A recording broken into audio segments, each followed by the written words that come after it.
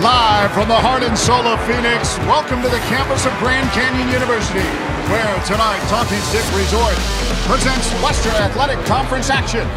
With the 11-5 GCU Lopes hosting the 5-12 UT Arlington Mavericks. Will drive, trying to move in on Walker, cuts in, left hand, and good. Take a seat. Gave the clock. Some support there from Wilson, little floater. Drops for Wilson. Nice interior pass right there. For three. In and out. Kobe knocks there. Bauman puts it back. Wow, what a possession right there. There's no doubt about it. That's how you floor, especially with the injury. McMillan. Good! Thank you!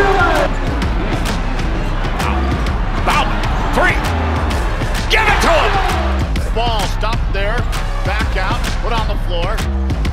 In the corner, Baker, good! GCU's on a tear. Campaign in the crowd. Swarm, hit it over to McMillan, heaves up the three. Good! Bauman, three! Lopes in the lead! Well, they got Wilson on Bauman, and there's no way. Back out, Harrison. Looking to move, stop, pop. Good! Oh, we got fouled! Woo! So they let the Lopes get the momentum. Three from Bauman! He's got Bauman. Finds him. Kiss! And in! Oh, man. That's Kobe Knox. Yeah. Kobe Knox is feeling it now. Bauman, is he adding to it? Oh, man. Oh, Bauman! Take a huge foul! Right now, and he dropped to 0-5 in the whack. That's my guy, Walter Ellis. Man. Knocking down a triple.